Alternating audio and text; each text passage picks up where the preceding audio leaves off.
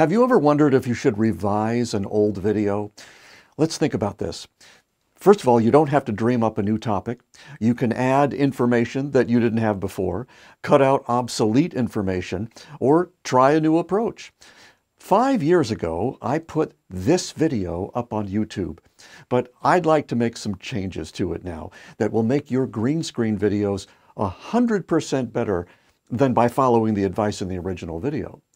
Isn't that worth a revision?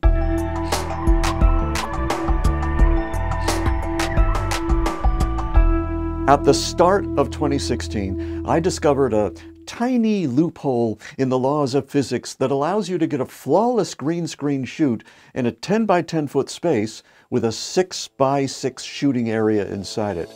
It's a big deal because the smallest green screen studios are at least 20 by 20 feet. I'd like to show you the heart of that discovery now, then show you the flaws that were, maybe more acceptable 5 years ago.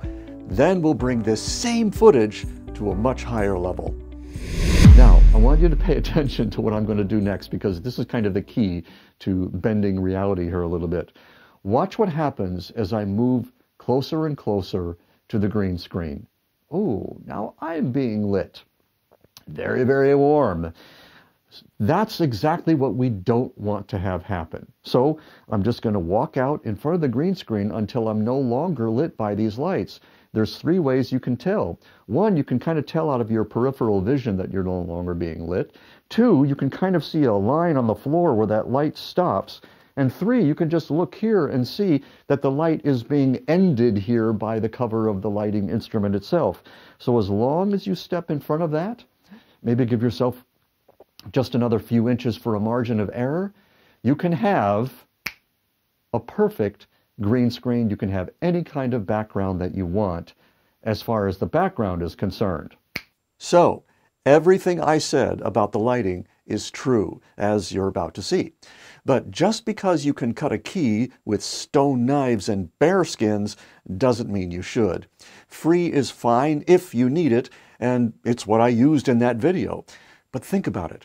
Your demonstrations of value, which is what your videos should be, are an investment in creating authentic connection with those who can most benefit from what you do.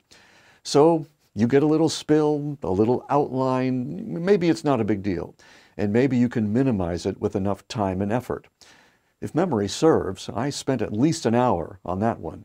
But anyone making just a small investment in their process could cut the time it takes to make a key from an hour to just 5 seconds and increase the quality of the green screen by at least 100%.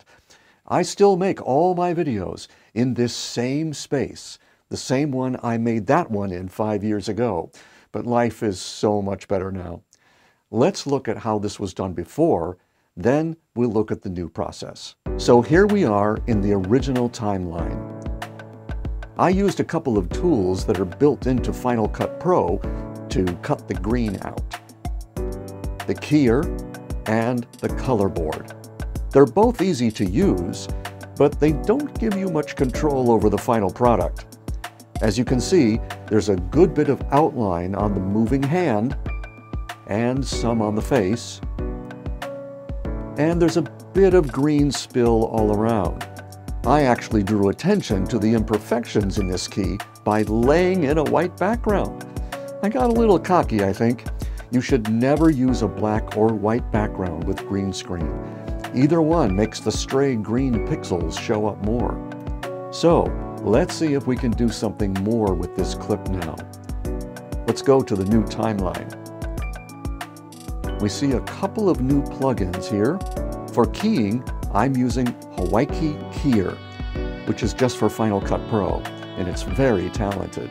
It cleans all the digital noise out of the background. It gives you edge tools so you can make those outlines go away. And it gives you finer control over spill, which is where the green reflects back on your face from the front. So if you've lit the scene well otherwise, you can clean up all that stuff super fast. But the other new plugin takes you way beyond just getting rid of spill. It's called Cinema Grade, and it works on Mac or Windows. It lets you adjust the tint, contrast, saturation, and brightness. And that's cleaned the scene up quite a bit. But to take it all the way, here's a bonus tip. If you use a 50% gray background instead of white, any stray green pixels get mostly covered up. And now you have a shot that's just about perfect. So if you're careful with your backgrounds, like here and here, no one has to know you shot on a green screen if you don't want to tell them. Not that there's any harm in knowing. My Windows clients get great results with either Robust Key or Ultra Key for Premiere Pro. The thing is, if you've done careful lighting, you deserve to get instant results in your key as the payoff. And you can easily get it with these little tools. So I put links to all these plugins in the description below. I'm not selling them, I just recommend them to my private clients. You know, the original video was shot with this old Sony AX100, proving that you don't need bleeding edge technology to get beautiful results. Just a little investment and a little strategy. So this was my way of revising an original video.